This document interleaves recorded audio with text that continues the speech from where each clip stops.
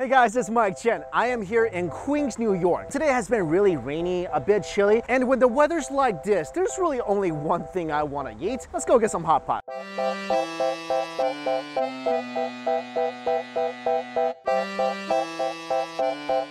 Ooh. Okay, Mike, focus. Don't get sidetracked. Let's go to hot pot. Although that looks really good. The first place I'm visiting in this video, and I am so excited because I spent a lot of time in Thailand. I just never went to a Thai hot pot until now in Queens, back in New York. Thai all-you-can-eat hot pot buffet named Jiao Han. And Jiao Han is a particular type of Thai broth. And taking a look at the menu, there's not that many choices you can choose from. There's slighted beef, slighted pork, which I'm assuming is the equivalent of Chinese fatty beef, and thin sliced pork. There's also a lot of seafood here, but all in all, only about 14 meat items. But beyond that, you have access to this. There's some noodles, eggs, fish tofu, different sorts of fish balls. You don't usually see dill in Chinese hot pot. And this, I actually love this. This is a type of fungi that's typically found in Chinese herbal soups. It is fantastic. You know, this is another reason why I love hot pot so much, because different cultures have their own adaptations, and I can't wait to try this one. And whatever blood you think goes best, I'll trust you on my blood selection. Okay. Okay, so let's get some beef, pork, marinated beef, tripe with your little clams, some squid. I eat a lot. Sure. I think I'll be okay. Yeah, well, definitely these, I mean, I'm gonna eat the crap out of these two. And instead of the traditional sauce bar you find at a Chinese hot pot, you only get 3 types of dipping sauce. The first one is called the sukiyaki sauce, and it has inside sesame, hot sauce, oyster sauce. It's the less spicy of the dipping sauce. This is jiao. This is the really spicy one of the 3. And Thai people typically dip their grilled meats in here. It has Thai chili, some tamarind sauce, some cilantro I see. And the third one, this is just seafood sauce. Looks like there's some garlic in here, some chilies, and this is where you dip all the seafood in. Thank you. I mean, the pot itself just looks like what the Chinese use, but it smells way different. This is the tom zap, and it's pretty clear soup. Let me just taste a little bit. Already, I'm smelling a little tom yum. That caught me by surprise. Really spicy. Doesn't look it, right? It's not red at all. That's delicious. Full of flavor. Wow, that broth is good. Give it a black belt in judo or something. Oh my goodness. This is the Jiao Han, and it has blood in here. You see how dark it is. And it's not as thick as I thought it was gonna be. Wow, it's slightly spicy, not as much as the other one. It's not like you can really taste the blood. Just a ton of flavor in here. I mean, it's probably some of the best hot pot broth I've had on this video series. Extremely flavorful. You could drink this on its own as a soup and you'd be happy with that. Just from the meat quality, it is sliced thin, but a bit thicker than most Chinese hot pot places. So let's take this beef for a test drive. I'm gonna cook this in the tom yap broth. Hello, delicious. Oh, that broth flavor definitely seeps in there. You know what might be even really good is if I cook the meat and eat it with a little bit of soup. Oh, that works. I love that broth. That's a love that would last. Try a piece of the pork. For some reason, this side is not boiling as much as the other side. I hate it when that happens. That's called a hot pot imbalance, and you need to fix that. Oh, superb hot pot broth. I'm just wondering, if it already tastes so good just from the broth, I can imagine what these sauces are gonna be like. Let's just try the first one here. The less spicy one. Oh, have mercy on my tongue. That is fantastic. And if that's the one that's not that spicy, some people might have trouble with the middle one. I mean, this looks sinister. That's so good, we gotta do it again. Oh, well, that's so delicious. It's citrusy, it is very spicy. The sauce is fragrant, it's aromatic. I love that the citrus balances out the fat of the meat so well. I'm actually kind of scared of this middle one because this one wasn't supposed to be spicy, and it really is. So when they say this is spicy, I think it's gonna be really spicy. All right, I'm mentally prepared. My spice shield is up. Yeah, that's spicy. This tastes like most of the Thai chili sauce I had in Thailand. So it's up to that spice level. To me, this is a really good amount of spice, but for me right now, still that first one. I'm still reeling at how good that was. Finally, to try the seafood sauce, let's put in some squid. And this is something else that you don't want to cook that much. Just a little bit and it's done.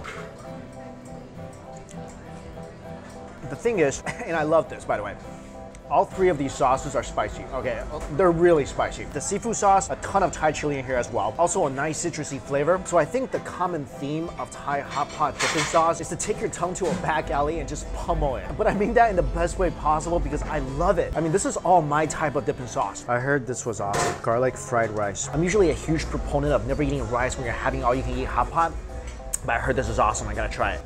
Wow, it smells so garlicky. I'm pretty sure I love this. There's just so much garlic in here. And I say that with all the passion and love in the world because this is fantastic. This is how fried rice should all strive to be. You know what? I can make this better. I can. Dip some beef in my favorite hot sauce. Stack that on the rice. Do you have a spoon? Thank you. Thank you so much. You should put some vegetables. Some vegetables in there? You want I should eat some vegetables? He's right, you gotta eat some vegetables. But first, let's take a bite of this. Some beef, some sauce, some garlic with some rice in there. You know this is gonna be a great spoonful, right? If somebody told me that I could eat this rice, but I may never be able to kiss somebody again because my breath will eternally smell like garlic, you know what I would say? I would say this.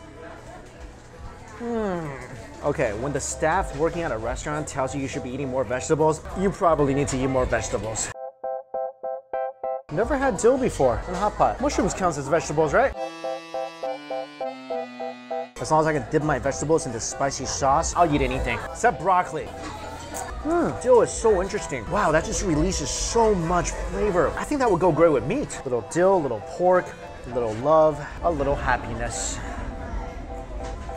That's like Nobel Food Prize brilliant. It's so awesome because although some of the ingredients are similar to Chinese hot pot, or the same as Chinese hot pot, the flavors are completely different and very distinctively Thai. I'm excited about these noodles because this is gonna soak up a lot of the broth and it's gonna be amazing. It's always said that my favorite sauce is running low, but I'm really happy for reinforcements.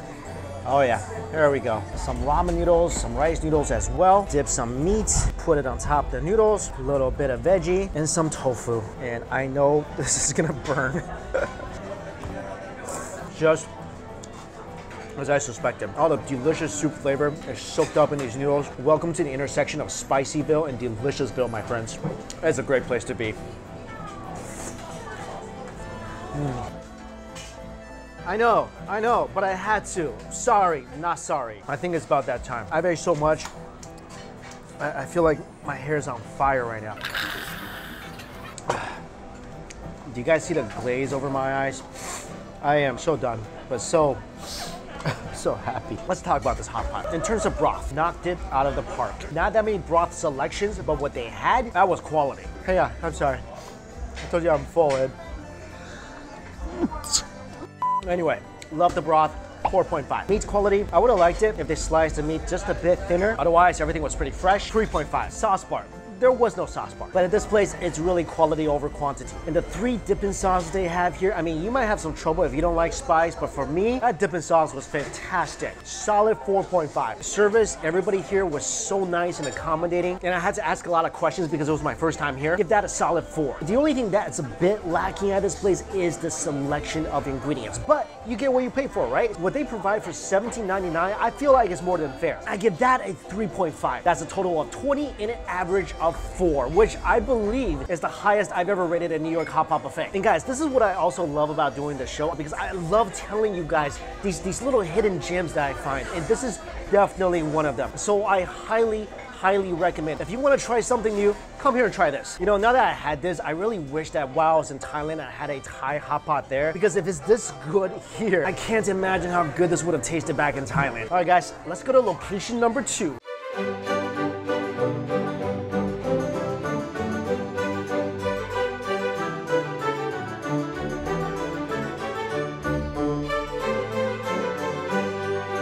Location number 2, and guys, I am really excited. I've been wanting to come here forever. Ever since I've been back in New York, I've been looking at what new hot pot places have been popping up, and all my friends have been coming to here. Hometown Hot Pot and Barbecue. First impression, this place is clean. It's got a pretty interior. Not something I usually look for in all-you-can-eat hot pot, but it's nice to have. And then, look at this. I feel like a lot of hot pot places have been popping up as kind of like 99 Favors and I Cook, and I'm kind of sensing a theme. They all look really clean inside. The service is usually pretty good, and they all have these massive menus. This actually kind of reminds me of like a witch's spell book, but instead of like Ice of Newt, there's fatty beef inside. And I do love the fact that everything is crystal clear. You got the pictures, and this is really perfect for people who've never had hot pot. And I feel like this is one of the few places where the barbecue meat items look so much better than the hot pot barbecue items. For soup base, they have 8. I have chosen Chinese herbal, spicy mala, and curry. And they have a pot where you can actually separate it into 3 sections, and that's always beautiful. And of course, I have to try both hot pot and barbecue. There's a few ingredients here I never had before, so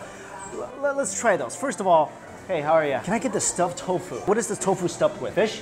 Let's do it, yeah. Stuffed little, yeah, just give me all the stuffed. I want all my stuff stuffed. Okay, let me get the beef. The lamb, beef tripe, Fuzhou fish balls, Tonghao, spinach, gnocchi, dry tofu skin, frozen tofu, spinach noodles, youtiao, chicken dumplings. Anything stuffed inside tofu, I'm game. I'm always game for that. Also, this is my first meal of the day, so hop out for breakfast. The soup base is here. Mala, that looks actually really spicy. And I love it when they have the chilies broken down and also the whole chilies. That makes it even more spicy. The curry and the herbal. The herbal doesn't look like it has that much ingredients in here. I see some scallions, some jujubes. Let me just try this. This is surprising. I smell absolutely nothing. It's slightly herbally, but a little bland. The spice broth. I see a ton of chilies, peppercorn. Let me just grab a little bit. Ooh, oh, that's good. That's excellent. Usually at hot pot places I've been to, the spicy broth is more just spicy, nothing else. This broth is really tasty. I mean, I could almost drink this as a soup. And curry, I've actually never had curry broth before. Oh, that's nice too. Very coconut milky. I was kind of worried after tasting the Chinese herbal broth, but the other two are fantastic, like really good. Here, we're just gonna move the herbal away from me and just focus on these two. For meat, I just got lamb and beef. Just taking a look right now. The beef has good marbling on there, but like the last place, the cut is a bit thick. Out of my 3 sauces, curry won the race. First bite of food of the day. That just woke me up. Like I suspected, there is a good portion of fat on that beef, but it was a little tough. And that's just really due to it being cut a bit thick. Let's try the mala. I think that's the best spicy broth of all the hot pot places I've ever been to. It's really tasty. I'm really curious about their stuffed stuff. You know, that stuff. I'm gonna try it. This is the stuffed fried tofu. Put that in. The stuffed pepper. In goes that. Stuffed okra. I normally don't like okra, but yeah, why not? And while that's cooking, let's head to the sauce bar. This is a fairly complete sauce bar, and I love what they do here. Oh, this is really useful. So first one, I'm gonna make a traditional sauce. Sesame paste, garlic.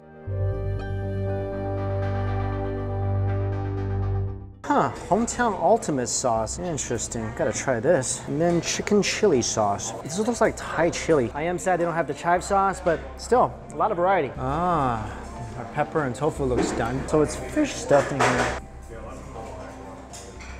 It's just what it looks like. Fish paste stuffed in fried tofu. I'll tell you what, that works. Because the tofu itself doesn't really have that much flavor, but it does serve as a wonderful chewy vessel for that nice tender fish. Fish paste might seem kind of gross because, you know, it's just fish mashed into a paste, but I find it delightful.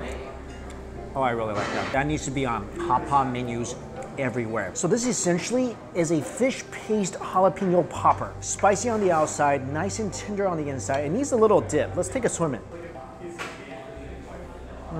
This place got a bunch of hot pot mad geniuses working for them. And this is the okra. Oh, it's all falling apart already. Like I said, typically I don't love okra because I find it a little slimy. Let's try this inside the chicken chili. I'm thinking this is gonna be more like Thai chili, I don't know. First of all, that okra thing, that's actually really good. Never had okra on a hot pot before, but it needs to happen more often. This chili thing, it wasn't what I expected. It's not really spicy. Ooh, extremely citrusy. You know what? I think this with more chili, this would be awesome. Let's taste a piece of lamb. This lamb is also cut kind of thick. And we're gonna try this in the ultimate hometown sauce. When you say something is ultimate, it's setting a pretty high bar. The sauce is almost like a satay sauce. A little sweet, really peanutty. It's good. I just like my hot pot sauce with a little more kick. Just gonna turn up the heat on this chili here because I really like it. It's very citrusy, just not spicy enough. I love it when two sauces, they just find each other, you know? It just tastes like hot oil, full on, made out with a lemon. I'm gonna put the veggies here because no one cares about veggies.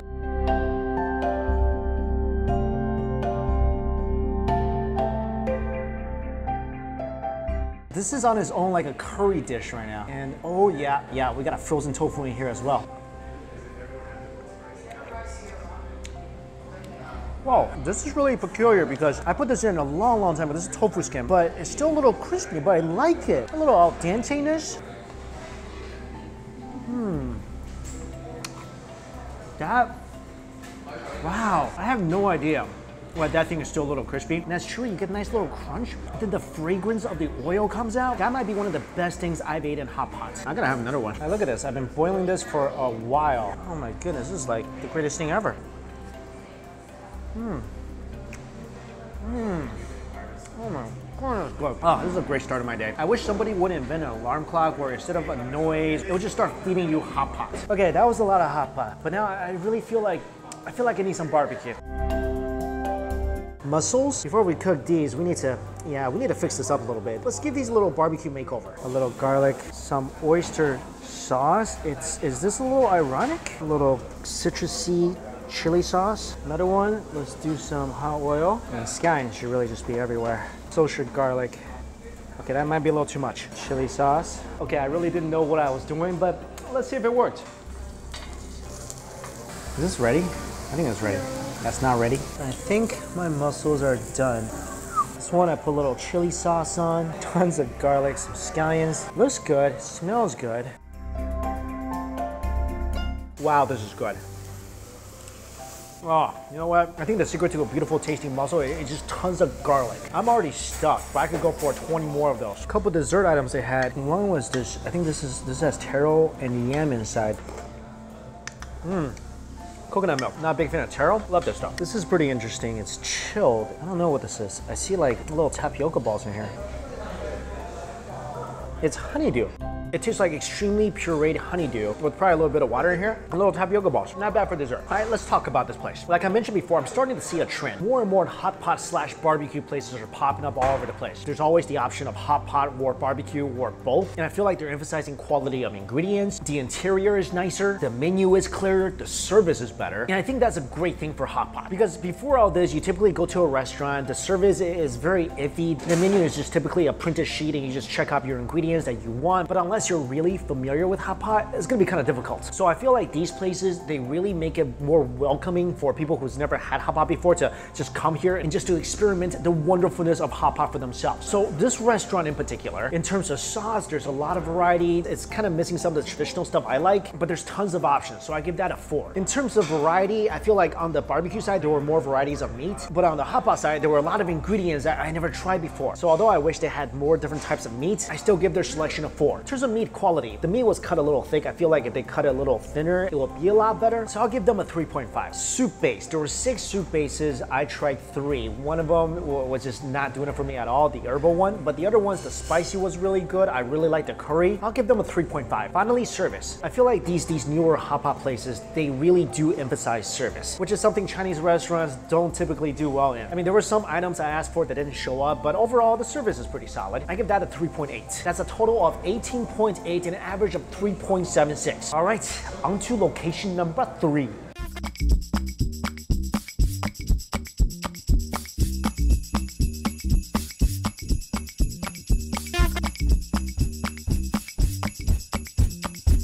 Location number 3, and probably the last hot pot place I'll be filming for a while. I am here in Brooklyn because I figured I've been to Queens, I've been to Manhattan, there's gotta be some great all-you-can-eat hot pot places in Brooklyn. So I looked around and found this. Laojie Hot Pot, or according to their name, Timestamps Hot Pot. Laojie means old street, and you come here. I feel like I stepped back into my childhood, back in like the early 90s when I went to China, because you see all the cassette tapes on the walls, you see some pictures of some of my old favorite music bands. Probably the most interesting looking hot pot place I've been to so far. This is their menu.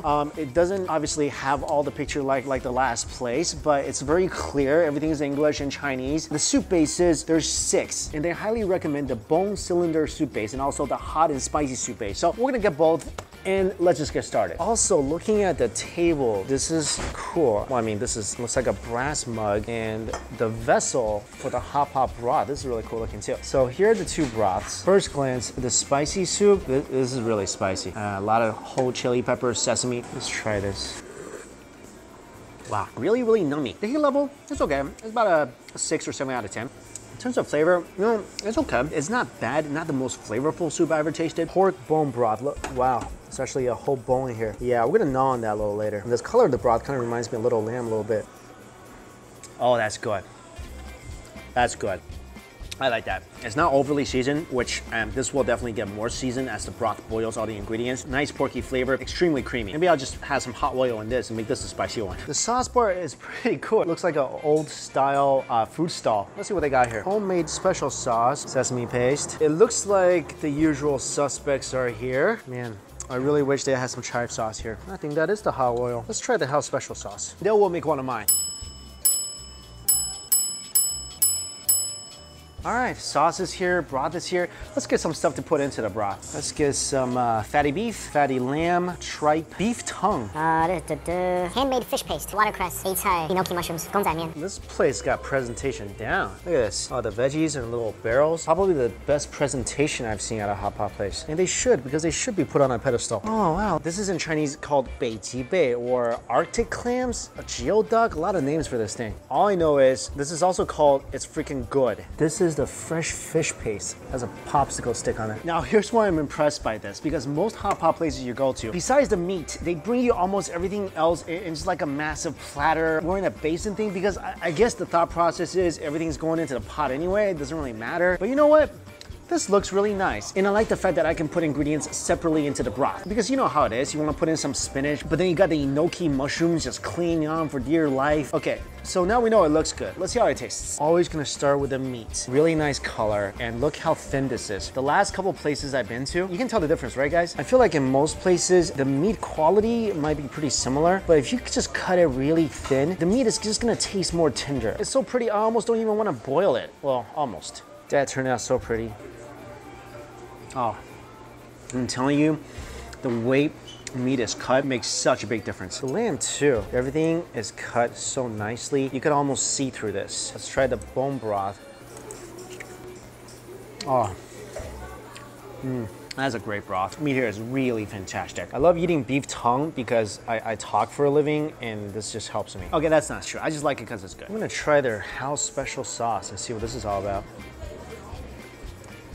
It tastes a lot like ponzu sauce. A little soy sauce, a little citrus. It's not bad. I might be biased though, I still like my own sauce a little better. And this is a treat. You can actually eat this raw. They cleaned this nicely. Just cook that for a little bit. Oh, it's very snappy. Got a delightful, clean flavor. Oh, that's really good. Let's just dig in. I told you guys I was a dumper. Because the meat is so thin, you can't really do that here. So I guess what I'm saying is that this hot pot is a bit habit changing. It's making me into a better man. Even like a bundle of that beef, that still tastes so tender. Hardly needed to chew. They offered to make this more spicy. That looks like more my style. Thank you so much. Let's take this new spicier broth for a test run.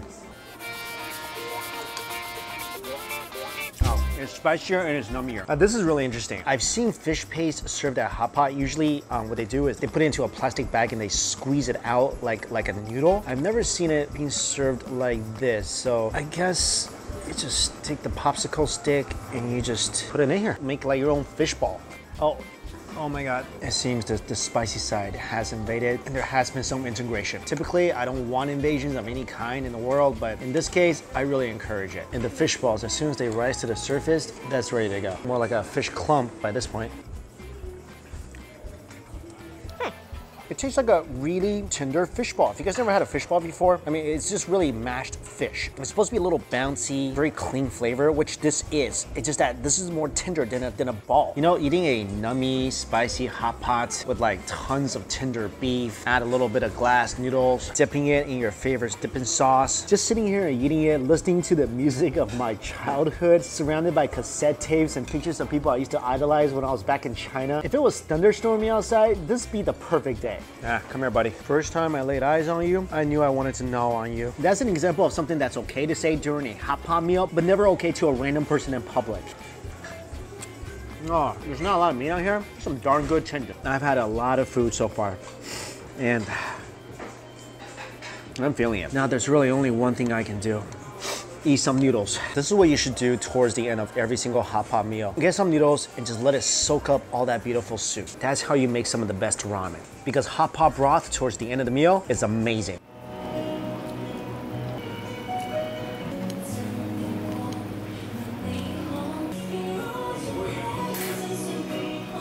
Take some noodles, some spicy beef, some fish paste, a little bit of sauce. You know what else would be good here? Some of that beautiful broth. Oh, that is slap me in the face good. This seemingly looks really simple. This is the broth that boiled dozens of ingredients, from beef to lamb to fish to vegetables. If they were to package this ramen flavor, they run out of space on the bag. I mean, it just, everything is in here. This is the this is the all-encompassing broth. And to have it be soaked up by all the noodles, And don't be afraid to slurp. You're not afraid to show the world you love your significant other, right? Then don't be afraid to show these noodles some love by slurping it loudly and proudly. All right, let's talk about this place. My impression of Old Street overall is this is a really solid hot pot place. To break it down, in terms of ingredient selection, it doesn't have as many as, say, 99 Favors, but it has all the main ingredients. So I'm gonna give that a 3.5. In terms of sauce bar, again, all the vital stuff is there. Everything most people will need is readily available. I give that also a 3.5. Meat quality. Again, they don't have a lot of selections of meats here, but what they do have, I feel is better than any other hot pot place in New York City. And that just might be because they cut it really thin, but guys, it makes a huge difference. I give that a 4.5. For broth, the spicy one, it's really nummy. I don't feel like it's that spicy. And to be honest, it's not quite as flavorful as I want it to be. But the pork bone broth, I'll drink that as a soup. So I give that a 4. Service, as soon as I walked in, greeted me right away. Everybody was so nice. Service is a fantastic quality of this place. 4.5. That's a total of 20 and an average of 4. After 3 videos and 9 places, I think the New York City all-you-can-eat hot pot tour at this point has come to a temporary end. But I promise you this, if there's another unique hot pot place like the Thai one that needs to be introduced to the world, I'll be there. Basically, if a new restaurant opens up that has the words all-you-can-eat and hot pot, I'm gonna be there. And if it's good, I'm gonna tell you guys about it. But thank you all so much for watching the New York City hot pot series. I certainly enjoyed making them. And I promise a recipe for homemade hot pot will appear soon on my brand new cooking show For the Love of Food. The link for you guys is in my description box. Thank you again so much for watching. And until we eat again, I'll see you later.